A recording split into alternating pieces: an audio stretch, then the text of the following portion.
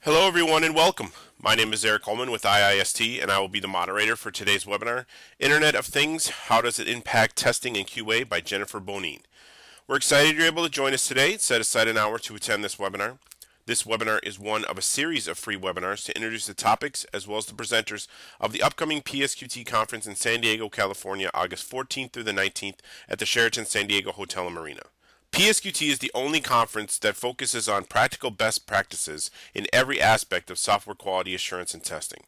The ongoing theme of the conference, Practical, Proven, Feasible, keeps the focus on what works. To learn more about this exciting conference, visit psqtconference.com. You may submit your questions at any time by using your question box in your GoToWebinar window. Today's presenter will answer as many questions within the time allowed at the end of today's session. This webinar is being recorded and will be made available for viewing within 48 hours at psqtconference.com. At the end of today's webinar, you will be asked to complete a short survey. At IIST, we strive to provide the highest quality educational resources for the public and would appreciate it if you could take a few minutes to complete this short survey. I will now turn the webinar over to today's presenter, Jennifer Bonin. Jennifer? Thank you. What we'll do today is try and give you guys an introduction to some of the things that I've been seeing as we're meeting and talking with different clients and customers.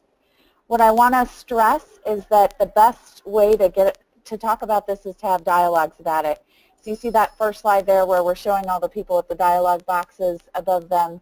What we want to do is open up the discussion because I'm sure a lot of you, based on your interest, are seeing a lot of talk about the Internet of Things. So I want to get people chatting about it. Hopefully you guys will have some questions at the end. And absolutely a good place to have these dialogues is at conferences like the one coming up in August, where we can talk through your specific issues and challenges that you guys are facing. And now we want to delve a little bit more into what does this actually mean. So on the next slide, we actually look at what this means to us and some of what we're seeing. So what we see now in today's world is we're shopping on our phones. We're actually using our phones as payment mechanisms and gateways. We're actually using mobile to give us data and information.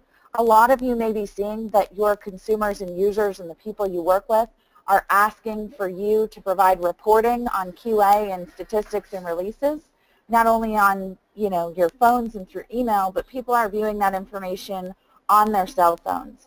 You have people working out in the field on non-traditional devices. So instead of people just using the traditional laptops or desktops, we're now starting to use things like tablets out at construction sites and in the field. So no matter what industry you're in, if you develop software or not, if you have a product or service, you're now having to think about how to connect that device to many other devices out there. It's also imperative that you have interfaces through your mobile that people are willing to engage with. Our tolerance with all of these mobile devices and apps is much shorter than what our tolerance used to be with your traditional applications. So if you're having to service consumers who are using mobile devices and applications, that tolerance for being able to have a good user experience has gotten much lower than what we used to see in the past. So testing is becoming more and more critical for us in this. Next. We're becoming more social is what they say, right? We have all these social networks. We have all these social mediums to get data. So theoretically, all of this access has made us more social. But what we actually see, next, is things like we eat dinner together but don't actually talk to each other. Families are engaging in new ways that we've never seen before. So what you'll see is you can walk into a household today and every individual in that house is on some type of communication or device, not necessarily even having the opportunity to engage directly with each other. I'm sure many of you, if we had the opportunity to open it up and ask you, how many of you are guilty of this? You sent text messages or you sent communications to someone sitting only a few feet away from you rather than getting up and going to talk to them. So a lot of what's happening now is we engage through these devices versus face-to-face. So there's a lot that can get lost in translation, and we have to be very good as QA professionals at making sure the translation makes sense to the consumers and the users who are going to engage and interact with it. Because again, we don't have that opportunity to explain it to them. They have to just understand it in a very quick way through their devices that they're engaging and interacting with us on. Next. So what we tend to see is we have to have new ways to get through, not only to our own families, but to consumers, to make sure that we're able to service the needs that they have through their mobile and now their new devices and Internet of Things that they'll be engaging with. Next.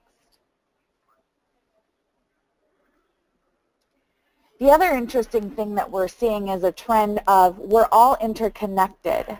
So I'm sure a lot of us have experienced this in our professions as QA professionals, that something goes wrong on a release and everyone's pointing fingers at who caused the problem or where the issue actually resides. In testing today, it's not a single application that we're concerned about anymore.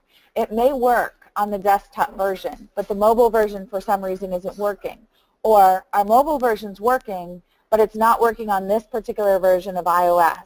It's not working on this version of Android. What you'll also tend to see is the executives in your organizations are using those same devices so that they are expecting that everything works seamlessly on their tablet, their mobile device, their laptop, anywhere they're engaging with that. So what we tend to find is that we can't point fingers and say, I'm sure this is an issue on your side. It all comes together in our testing. Next. Back in my day, so when I started this, I don't know how long many of you have been in your profession or in testing, but here's what we used to have not that long ago. Next slide. So what we used to see, I'm sure many of you remember this, is that we delivered software through disk, right? So CDs had a lot of the information that we needed and we would load those into drives. Now today, many of the machines that we utilize to do our work don't even have disk drives in them anymore, right? They're externalized. So there used to be this concept of we could put things on a disk and that lived on for a period of time, be it a year, 6 months, several years, and it was a living, breathing thing that we could spend a year to test and then deliver. That's not the case anymore. We deliver much more rapidly than that. We used to have those cables that we plugged everything into so we were physically hardwired and connected to something. No longer the case, right? Cell phones used to be much bigger than they are today and weren't something that everyone carried around and used routinely. Now I bet if I asked all of you, how many of you, if you left your cell phone at home, would go back and turn around and get it versus going a whole day without it, right? So many of us can't even stand to go a day without a cell phone now, whereas before there was a time not that long ago in the 90s where we didn't even carry cell phones on a regular basis, but we become dependent on them. Google was just a brainchild of some guys in a university thinking about something that would allow us to search and get data and information. And the first laptops were just coming out and they were much, much bigger and heavier than what we're seeing now in our very, very thin, light laptops that people carry around today. Next.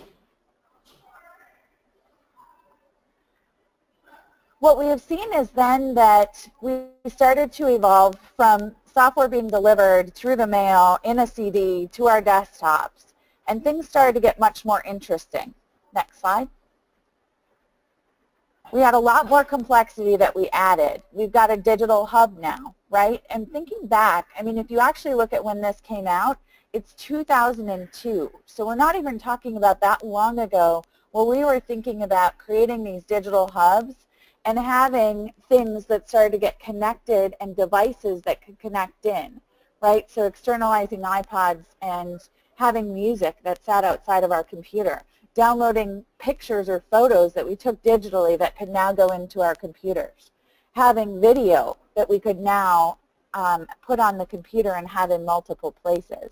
Things have gotten a lot more complex, and we're just talking about the early 2000s here. We're not even talking about what we're entering into right now. Next slide.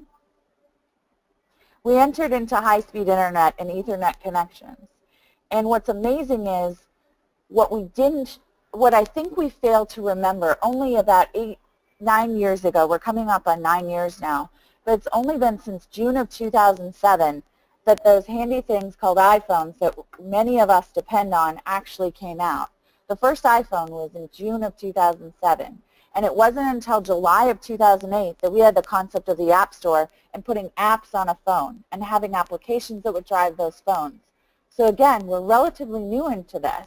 And what you see, if you hit the next slide, is that we had this explosion of apps and being able to push data, information, content, and deliver applications onto people's devices whenever they needed it.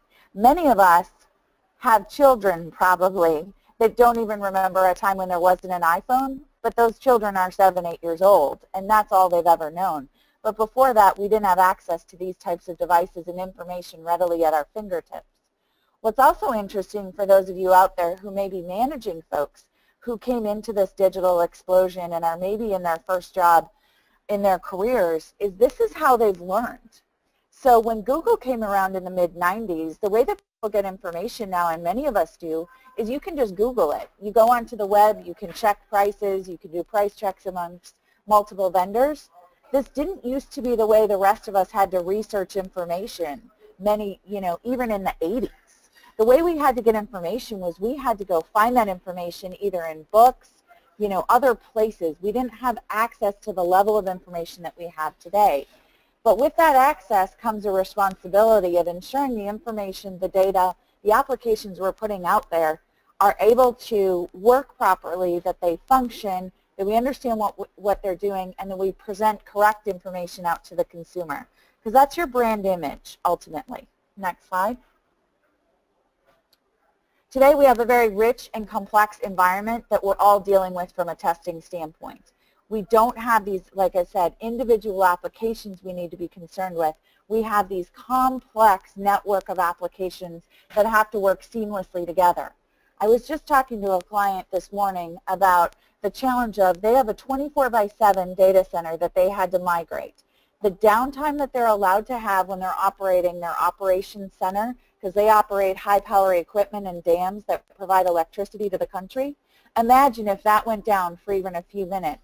You're taking that entire plant offline. You're not able to do that.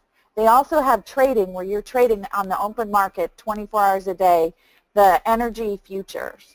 So if they were to take that down when they migrated to their new building for even a minute, 2 minutes, the impact to the business is huge, and you're talking millions of dollars in impact for a failure. So that then relies on our testing and our QA organization to think about what are all the scenarios that we're going to run into and what do we have to take into account when we test it. And testing, besides just understanding the business impact, we're truly having to understand the user interface and how people will actually use the applications that are being built by someone else and designed. Next slide.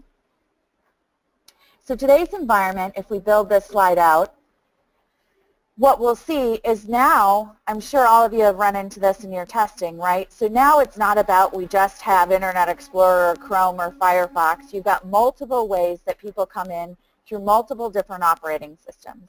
Then you've got people who have their loyalties to their individual devices. So you're going to have the lovers of Android, you have the Apple lovers, the Windows lovers, and depending on how your structure is set up, you need to understand from a testing perspective which of those is the most critical to your particular set of user group. So the question I would ask you guys to think of that is, how many of you out there know what percentage of your users use what percentage of those browsers? And what percentage of your users are using which percentage of those Apple, Android, and Windows devices? And do you update that on a regular basis?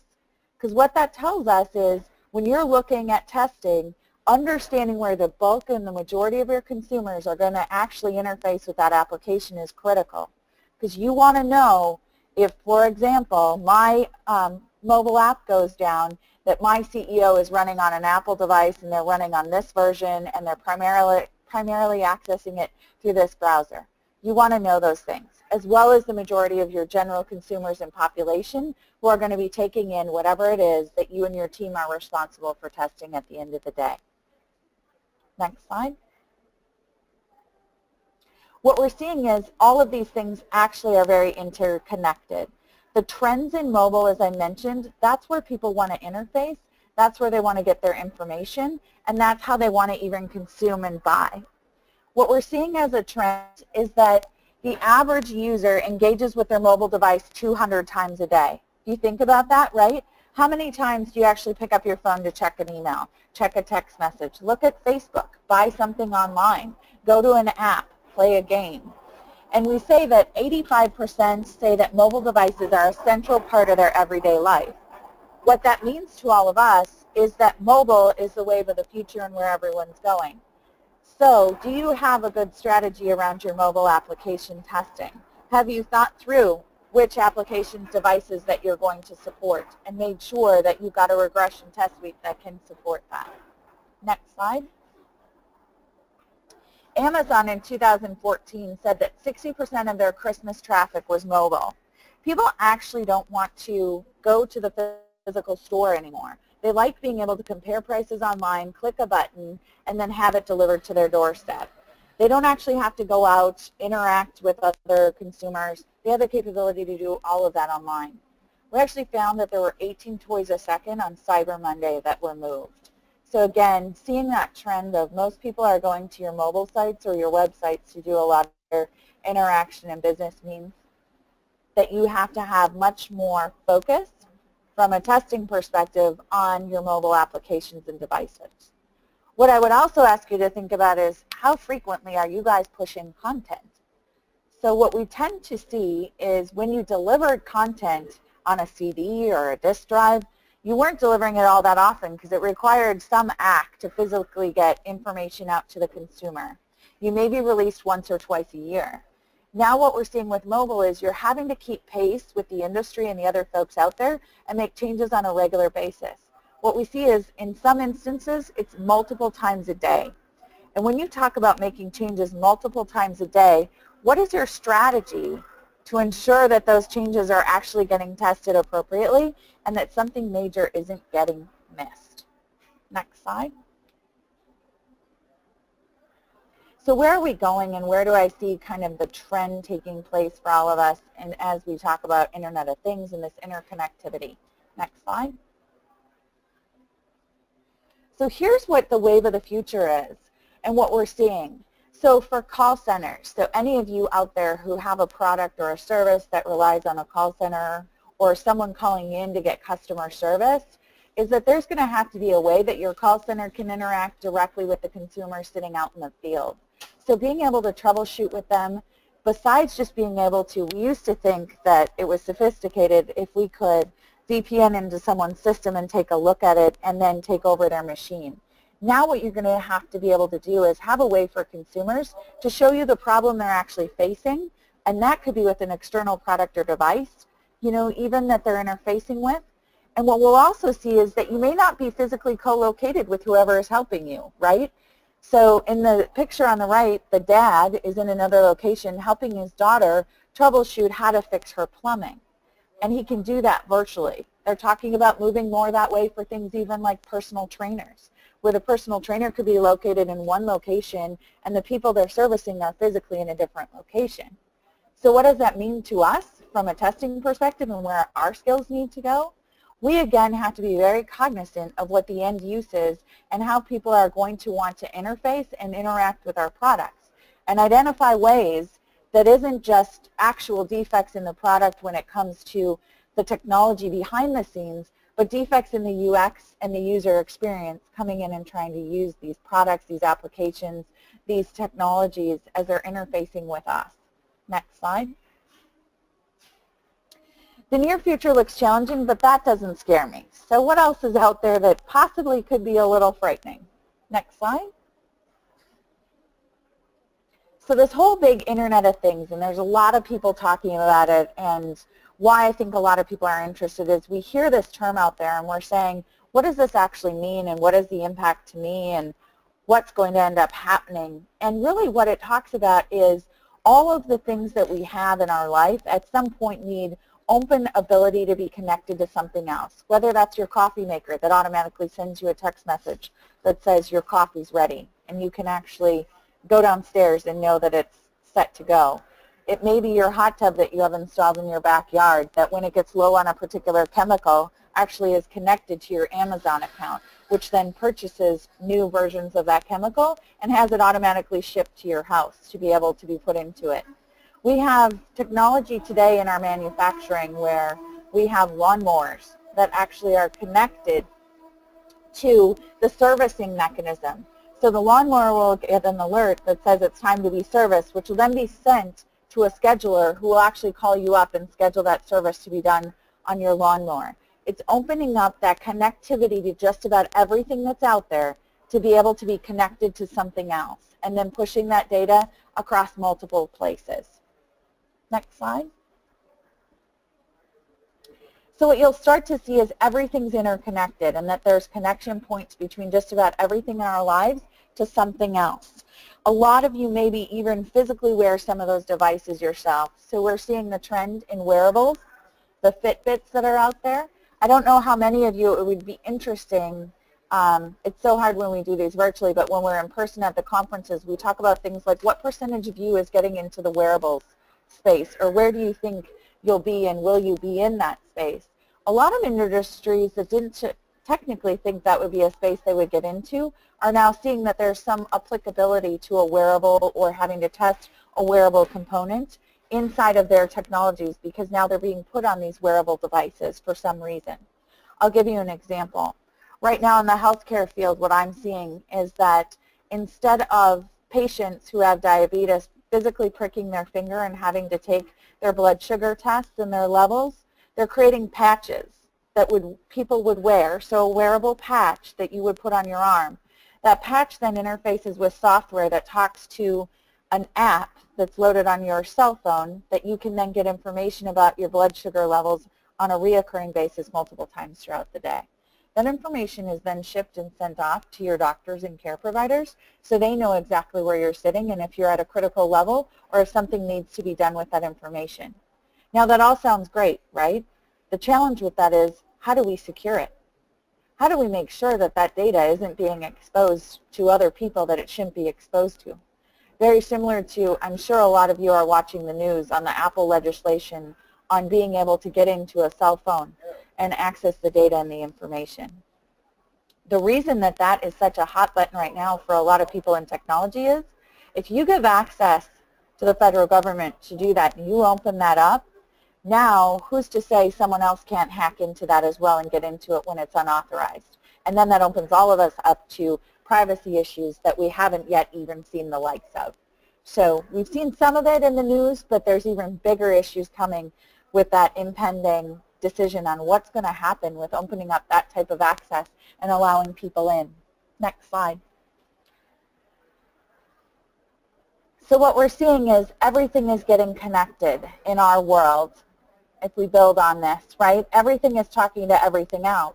So testers, traditionally, how many of you could raise your hand and say, we have a lab in our office where we test our applications, our software, our mobile devices? Well, think about this. No longer is the lab just the stuff that you have. What we're talking about, and I don't know how many of you have seen it yet, is that the labs of the future for testing, and I know this sounds crazy, it probably sounds like what all of us used to think of as, futuristic technology at one point, and, the likes of Star Wars and the Jetsons and things like that. But what we're talking about is the new testing labs of the future will be actual real-life apartment settings, homes, mini cities. And what we'll actually be doing is testing those applications in their real-world application use out in the field, so to speak. And that there will be these labs or cities set up for those particular testing times or applications where you as a company could go in and test your products in a real-world situation, right? So something that we think we'll see a lot of in the future is labs and QA and the actual testing not being done so much in isolation in our own organizations or companies, but pushing that out to a lab city where you actually go out and you're doing the testing in a real-world, quote, field application of that technology. Next slide.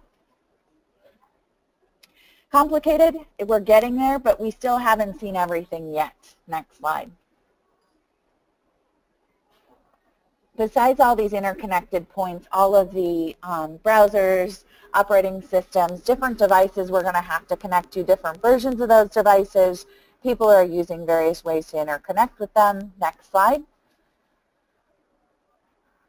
What we're going to see is it's everything now. So everything is talking to everything else. And even things that we don't know are talking to each other will need to talk to each other. So what does that mean for us? Next slide.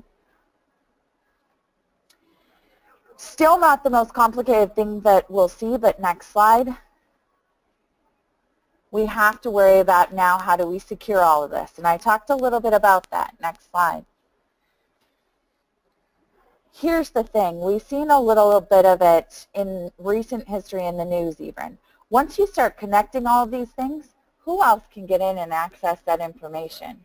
So everyone's heard about people hacking into companies and basically holding the data for ransom and threatening to publish it.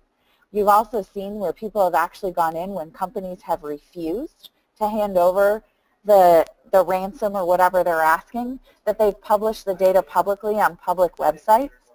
I wonder if many of you have heard about the Ashley Madison scandal that went across the entire country, where they actually hacked into that organization and company and then made public all of the consumer buying information of all of the potential customers of that company.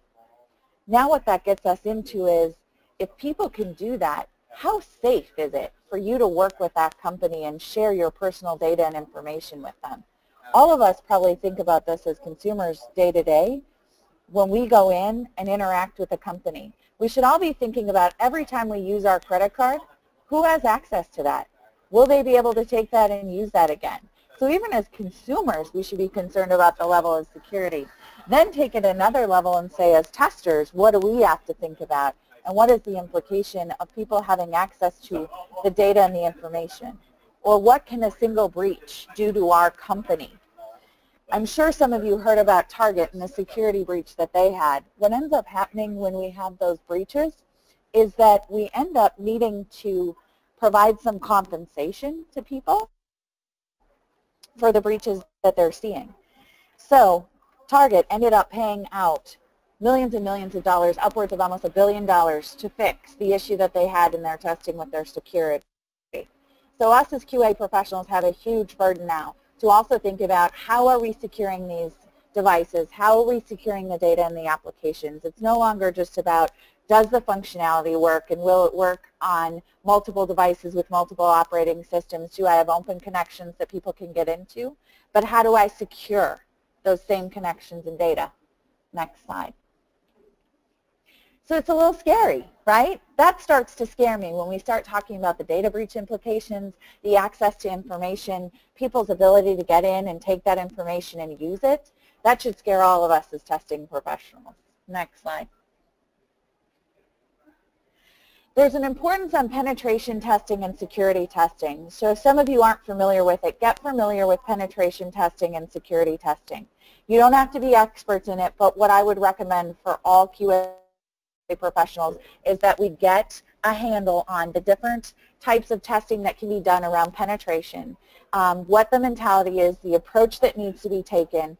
We have some awareness of the tools out there and the strategies that are available. The increasing complexity and risk with all the access points that we've opened up to, and basically understanding that a lot of organizations, ones we work in, could only be one major failure away from having to close our doors based on the size of the company that we're working in.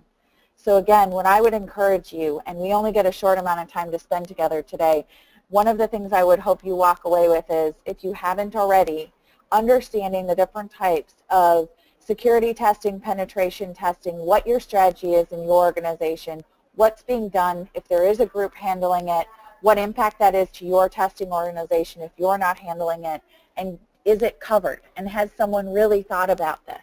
Next slide. History has lessons that can help us. We've seen things from the past that help us with how to handle the future. Next slide. It's hard to create or pick a winner. I can't tell you what the next iPhone craze is going to be that we'll all have to get on board with and test and be ready for. But, next slide.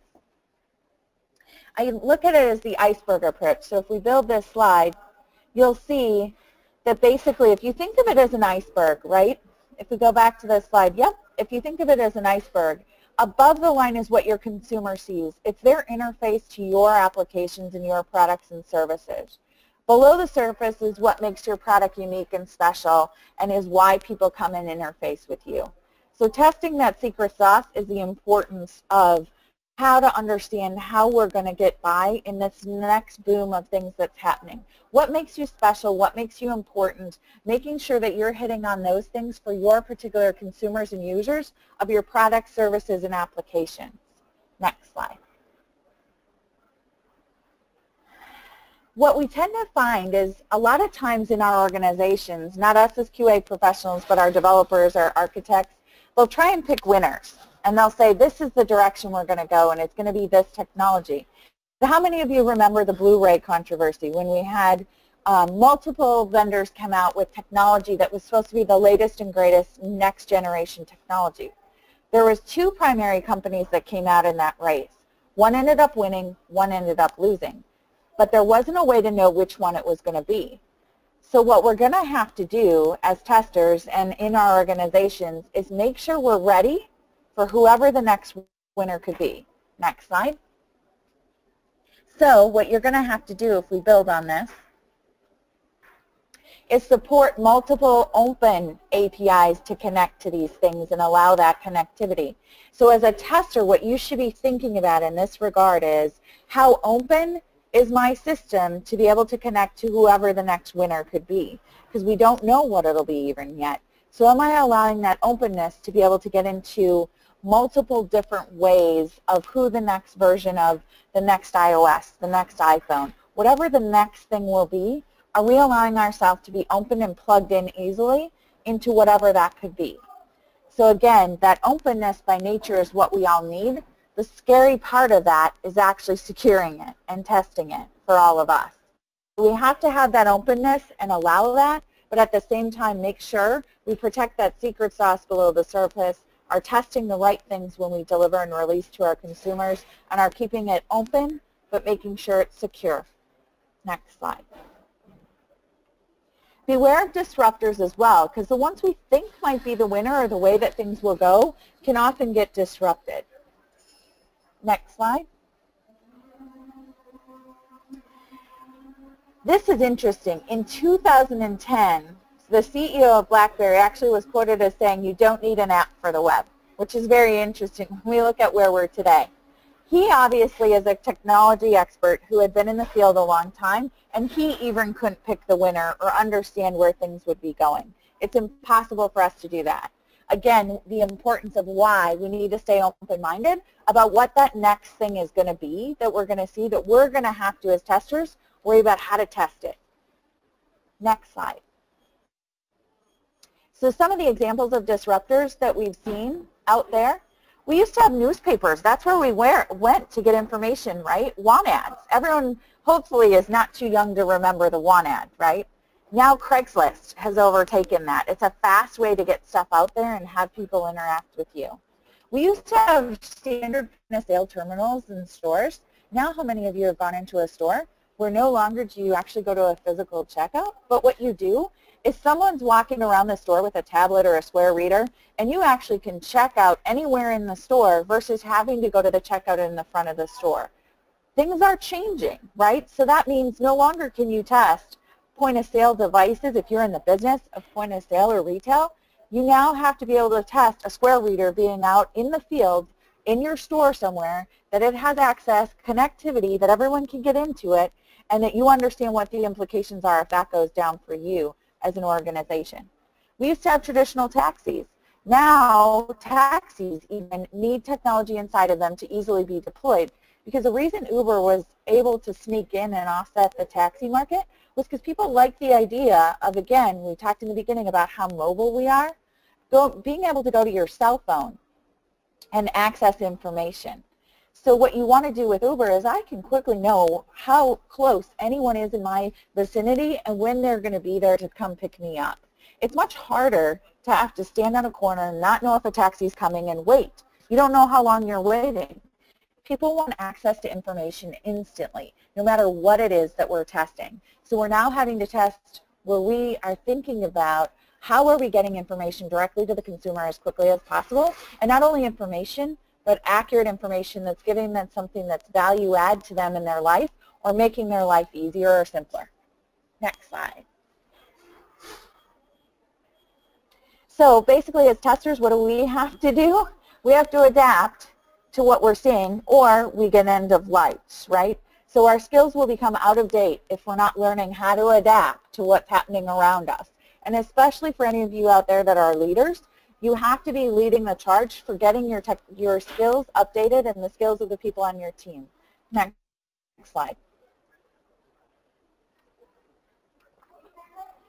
We really also aren't good at getting things right usually the first time, or even building the right product the first time. What you tend to see is that things iterate and that they evolve over time. Again, why Agile is so important to us is we want to be able to iterate, make changes, and adapt on the fly. People need to move quicker and get information out to the market and react to the market's reaction to the product that's being delivered. So again, from a testing standpoint, what we're testing today may not be what we're testing tomorrow. Those things could change dramatically. Even the service of what we think we're in the business of doing can change overnight. I'll give you a couple of examples, and there were testers in these organizations who had to adapt. Next slide. So if we build on this slide, what you'll see is there's companies that came out in one aspect and changed to a totally different organization. I'll give you an example. eBay. When we look at what eBay has become today, when they actually first entered the marketplace, eBay wasn't what we know it today, where you can go online and sell goods and buy goods. eBay actually was a payment transaction gateway. So they were looking at how to get money and payments to people. They weren't in the business of putting goods out there and then transacting on those goods. What we see a lot of times is that your company is going to evolve, or your goods are going to need to evolve to keep up with the market space. And if they don't keep up, those companies can be end-of-life as well. You look at Circuit City, for example. Circuit City, Best Buy, some of the organizations saw a huge trend, and people are no longer just buying at your storefront. If you've been at an airport lately, you'll see kiosks for Best Buy. You can actually buy Best Buy's technology in an airport, because where do you need it usually? Especially things like cell phone chargers, you know, things for your devices where you no longer have power, cables for your laptops, mobile batteries, those types of things. You usually had forgotten them at home, or you needed them for some particular reason. So the best way to do that is to put the access to the product right where the consumer needs it, which is in airports. I've even seen mobile now in some of the larger airports, and maybe some of you have seen this as well. They're even selling shoes, like slip-on shoes in airports for people that maybe didn't wear the right shoe to the airport or to their destination. They've got shoes that you can actually purchase from kiosks that are slip-on, that are multiple sizes, that people can use or get when they're on the go. So again, thinking about, as QA people, where could this go and what are the possibilities? So I look at part of our role as that, you know, exploratory testing is where could this go and what could this be used for? So making sure that we're looking at not just what does the requirements say and what do we think it'll be used for based on what we've been told, but exploring what the potential uses could be for it. Next slide. What we've seen a lot is that those potential uses change quite a bit, and us as testers need to be aware of that and looking into it. So it takes a whole team of people to get this right. So you've got to have the people who design and come up with the ideas and innovate. You've then got to have the developers who actually physically developed the application or the software. But then what's really important and kind of at the middle and the crux of this is once that's been done, someone who's looking at it critically to say, how could this be used? What ways could we utilize this? What are the ways that our consumers might use it? And that involves also looking at the data. So I mentioned in the beginning it's important for testers and QA people to understand what percentage of my users are using iPhones, what percentage are using Android. So you can have that information and make sure that you're then making decisions on what and how to test based on who's actually using it and what the application is they're using it for. Then we need to be able to make tweaks quickly. So you see the guy with the wrench. We need to make changes as we need to, be able to deploy and start that cycle all over again. And sometimes that cycle you're looking at right there now for a tester, whereas maybe 5 years ago was a 6 to 12 month to 18-month cycle, that cycle has shrunk potentially to days, if not a day. for us to be able to do that in React. Next slide. So basically what we need to find, and organizations are finding, and that I've seen, is that basically in order to be really awesome and wow the consumers out there, we need to have testing. It's a critical component to this. I will give you one really interesting statistic out of the World Quality Report that I just saw for this last year. They predict that the increase in spend will go up by 40% on testing and QA from what it is today in 2016 to 2018. So a 40% increase is what we're going to see.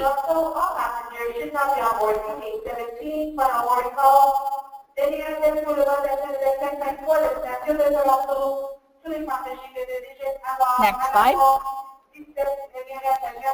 So you all maybe or maybe don't remember Carlton, but basically I use this as my happy dance for when companies are looking at what they need to do and how to invest in testing. We all should be investing in this area. It's a place that's going to be critical for all of us as we move forward. Next slide. You can't predict how your partners or consumers will want to interact with your services. That's a lesson we know. We just don't know what we don't know about how people, once we put it in their hands, are actually going to want to use whatever we're giving them. So what we've got to do as testers, make sure it's easy, make it flexible, test it in the real world the way our users are going to actually use it. So the closer we can get to the real world application of what's being tested, the better it is. Next slide. So what you tend to see is, if we build on this, that we have to be able to understand how this is actually going to be used. Create those open APIs, create multiple ways that companies can access and come into our information, and test it as if we are those consumers. So there's a lot of talk and a lot of, I'm sure, debate, and it gets to be one of those religious debates when you talk about emulators versus physical devices and which is better. What you'll tend to find, I think, as we get more complex and complicated is emulators serve a purpose in my mind, just my opinion.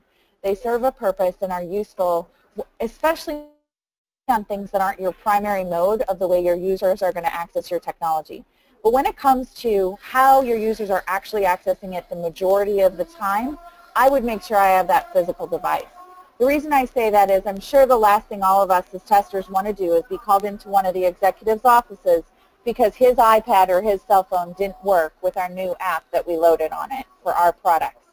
So I would say physical devices are always very important. Be careful where you use emulators. They obviously have a place, but be conscious of where that makes sense for you and your organization. Next slide. But I'm not a software company is what you're telling me, right? So Jennifer, I'm not a software company. We don't make software for a living. Why does this matter to me? Next slide. Well, we would have said Lego isn't a software company either, and they don't make software, right? We're all familiar with the little bricks and the blocks and the toys that Lego makes. But what Lego found out is that there's a huge market out there to make your product more interactive with the consumer. So what they said is, while our Legos are just toys and bricks and blocks, what we can do is turn ourselves into an interactive technology company where we can actually interact or engage with our consumer. So you as testers may find people are saying, how do I get to interact or engage with your products or services? What's the best way to do that? There may be apps or things out there that you as testers think of that would allow more engagement and interaction and brand loyalty with your products. So I always say some of the best ideas, especially in our Agile teams, don't always come from product development or developers. It comes from our testers. So be encouraging your testers and yourselves to think about what other ways and what other uses could we have to engage more deeply with the consumer. Next slide. As the device gets more personal to our users, design and usability testing are increasingly important. I would ask how many of you are actually thinking about design and usability testing, and is that factored into your testing plans? Devices are so personal. Next slide. That we can't forget about the multi-generations that are actually using these devices, right? Next slide. So you have people out there that are using these devices, and one of the reasons actually voice texting came out was actually for older people in the consumer marketplace. It's hard for them to type on a tiny cell phone. So what you start to see is devices got bigger screens for people to be able to see the information, better capability to text on. Are you thinking about how easy it is to voice text and how easy it recognizes the voice that it's hearing and translates that correctly? So lots of things in terms of usability and accessibility even. How many of you think about accessibility? What I would tell you is that if you have a website where you sell to consumers, there are legislations, depending on which country, which state, that require your application to be accessible. That means to people who are visually impaired and hearing impaired. So there's also a big market right now to make sure that you're reaching out to those consumers that aren't your traditional consumers, right? So they may be more visually impaired or hearing impaired. And do you have a solution to interface and interact with those consumers? Because they account for a large chunk of consumer spend. And are you even testing or thinking about that as an organization? Next slide. Mobile devices are personal. Next slide. We care very deeply about our devices and how our devices look. Why device manufacturers made it configurable is because they knew you'd want to change the screen. You'd want to change the look and feel. You'd want to change the organization of where the apps sit on your desktop. Because we all are, it's personal to us where we like them. I'm sure many of you have had this happen where a particular icon or something gets changed or a color and we get annoyed, right? Because we're so used to it being that way. We like it a certain way. So be conscious as a tester. What have you changed that the consumer may not like that they can't change back or have the capability to modify?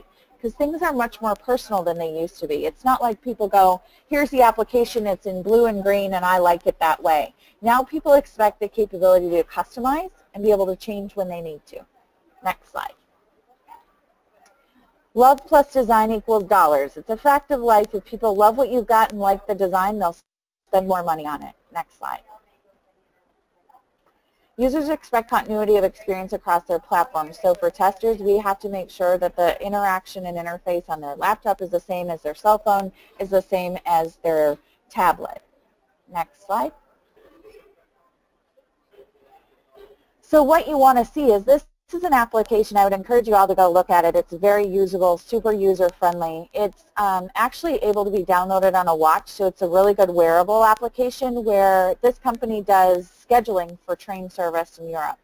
They're able to have a wearable application that resides on a watch that you wear on your wrist that tells you basically you can have your ticket for the train, you can scan it, the code that's on there, it tells you when the next train is coming. It tells you details about, different train traffic, things like that. But then you also have access to that information on your mobile device and the website. So they have to integrate now a wearable, a mobile device, and a website. So as testers, we have to be thinking about how is this integrating across the multiple devices and platforms we have to support. Next slide. Interactions have to be fast and responsive. What we're also seeing as a trend, next slide. Performance testing is incredibly important on our applications. What you tend to see is when people see advertisements or you're pushing advertisements that the interest goes up. So if someone's advertising on the Super Bowl, the traffic they're going to see on their websites, their smartphones, and their tablets goes up. But what you can see the most is obviously when you look at this, when I talked about know where your consumers are using your technology, where people are accessing is their mobile device. And you can see that clearly when looking at this. Next slide. Responsive delivery is incredibly important. Next slide.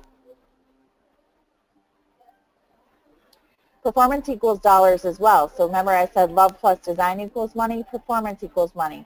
Performance and stress testing are critical. So again, just like penetration testing, as a testing organization, you have to have a strategy around your performance and stress testing. Next slide.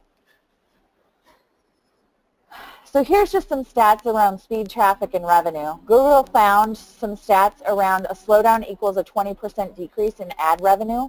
Bing found a 2-second slowdown meant a 2.5% decrease in queries and overall clicks. This is important if you have websites you're testing.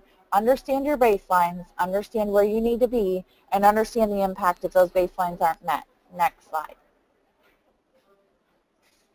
There is no technology silver bullet. Next slide. There's a lot of stuff out there. We talk about Xamarin, Objective-C, Java.net. Every day they're coming out with new technologies to help us be successful. We as testers need to get familiar and get comfortable with new technologies every day. Because our development teams, our project management teams are going to come to us and say, hey, can you interact with this? And we're going to have to be ready for an answer with that. So be aware, there's no silver bullet. Not one thing is going to do it for us. It's probably going to be a toolkit that we're going to be needing to utilize for our testing. Next slide. Don't be afraid to build stuff knowing you might throw it away. It used to be we had to be afraid, oh my gosh, can we use this for the next 3 years? Next slide. But as testers, that may not be the case. As with Agile, we want to fail fast and often. We want to make sure that we are using automation, right? We automate, we monitor, we analyze, we go back into that workflow. Before, people would say, I can't automate because I don't know if I'll have time. We don't want to do that anymore. We want to say that has to be a critical component. With that 40% increase in spend on testing, we can't continue at that rate forever. That's not a sustainable pace for organizations. The way to get around that is look at key strategies around continuous integration and automation to be able to help you bridge that gap of spend on your testing. Next slide. Success for us, I love this slide, actually is going to mean the ability to integrate all of these concepts. Next slide. Nobody cares about security until they do. You as testers need to know this. Everyone will say it's not a problem for us until it is a problem. Next slide. Your brand and your image all has to do with whether or not you're able to build that trusted loyalty in your consumers. So make sure you're building the trust you need in the consumers, and that will increase your revenues. If you fail to build that trust and you're not a brand people trust and has compromised their personal information and data, what we tend to see happen, build this slide, is that you end up in the papers, build this slide, and you end up tanking in terms of your revenues. Many companies, Home Depot, Target, others can attest to what happens when you're not able to secure your data. Next slide. Everyone needs a little security help. We can't do it on our own. Next slide. So there's a lot of regulations out there. There's a lot of information on this. We're not all experts on it. What we need to be able to do as testers is understand the high points and then get the help that we need. Next slide. You need a multidisciplinary team. So in order to get this right, it's going to take various different people from various different disciplines. Next slide. So it's going to take your developers, your designers, your testers who also are looking at user experience, your folks who are experts at security, and then the customer service people that pull it all together and the people who can market it and making sure you're getting feedback from your consumer. So again, it's a multidisciplinary team. The one thing I would caution for some of you out there is if you have your developers being your designers, you could be in trouble. Developers make great developers, but you need designers in your organization. It's very critical now with user experience. And what I would also tell you is testers today are much more diverse than just testing functionality. You have to understand performance, you have to understand UX, you have to understand user experience and design. It's a much more diverse set of people that you're looking at in order to test your applications today. Next slide. Employ a partner who can help you in these disciplines and speed your time to success and has the experience to make it work for you. Like I said, we'll fail a lot of times, but what can speed that for organizations and companies is employing testing partners who can help you in these disciplines. So what I would say is, again, an organization, TAP QA, others out there, we specialize in being able to help people with solving these types of challenges and getting over these hurdles. We don't all know how to do it. You want someone who's done it before who can help you through these types of hurdles and get you to the end game and make you successful in the end. Next slide. So our final lesson for today, with our few minutes left, is luck favors the prepared. Testers have known this throughout time. We always tend to be prepared. So be prepared for what's coming. Next slide. Are you embracing the changes that are taking place and adapting your testing and development practices accordingly? That's a question only you guys can ask yourselves out there, is if that's happening for you and your organizations. The second question I would ask is, do you have the right partners to take you to the next level where you need to go inside of your organization, and make sure that's the case as well. You want to make sure that you're leveraging the right people and that you're embracing the change you're making sure to adapt as a company and an organization. I appreciate all of you for logging in and taking the time out of your lunch hour today to spend with me on this. We'll talk a lot more in depth at the conference coming up in August, so I hope to see many of you out at the conference where we can engage and talk about this. And at the end, the net, the cheese has moved and will continue to move for all of us. I want you all to be part of the evolution. Testing is changing. The lab of the future may be a mock city or apartment, as I said. Use your resources, do your homework, and leverage your experts. Make sure you're doing all of those things. If you have any questions or need information, if we go to the next slide, there is my contact information. You can reach out to me with further questions or information that you need on this topic. I'm happy to help. You can also reach out to Eric and PSQT, and they will be able to publish the information and get it to you. But I hope all of you learned something. I hope this was a successful session for you. If there's any questions, we have a few minutes for questions as well. I'll turn it over to Eric. Wonderful. Thank you so much, Jennifer. It's a very interesting topic, very interesting webinar. I want to thank you for your time today, and I want to thank everyone for joining us for today's webinar, sponsored by IIST, the leaders in education-based certifications and training. For more information on how IIST can help you or your organization, please visit www.iist.org. You can follow IIST on Facebook, Twitter, LinkedIn, and YouTube to find out more information about IIST news, events, and promotions. Thank you again for joining us today. We hope to see you in future IIST webinars, and have a great day. Thank you, Jennifer. Thank you.